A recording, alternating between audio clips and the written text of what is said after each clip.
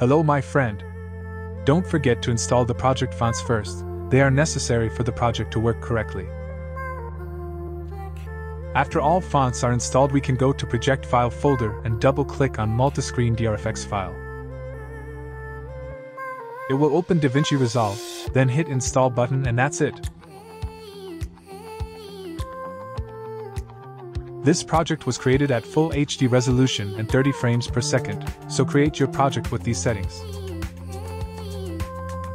To find templates, you can in Effect window and Title section, seek for Multiscreen Slideshow pack.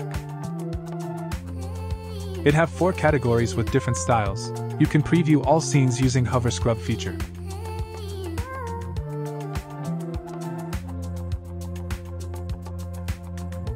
To import scene you like, just drag it to your timeline.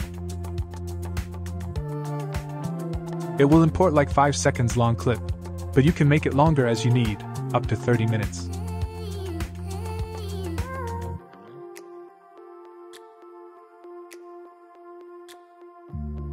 To add photo or video to the placeholder, just select Template on Timeline and drag your content to Media 01, Drop Zone.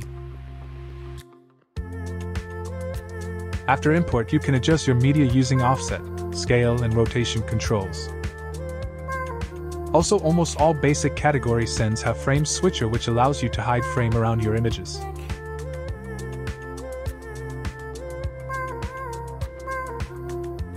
The Offset Underlay checkbox gives you the ability to add a little an animation on the bottom layer.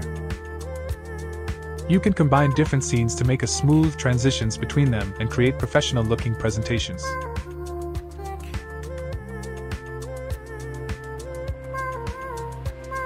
In Creative category, all scenes have text and graphic elements next to placeholders. It contains well-designed layouts to improve your creativity.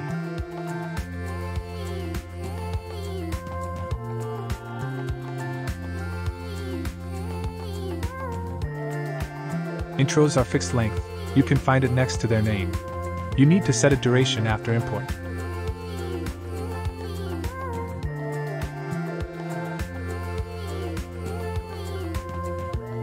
After that, you can add your content and customize all elements like in other scenes.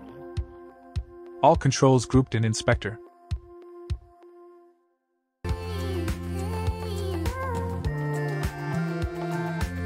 You can group a media sequence to compound clip and drop them to your scenes.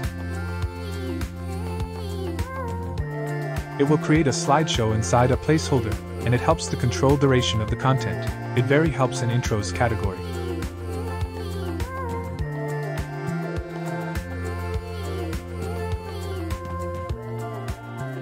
Visit EasyEdit.pro for more.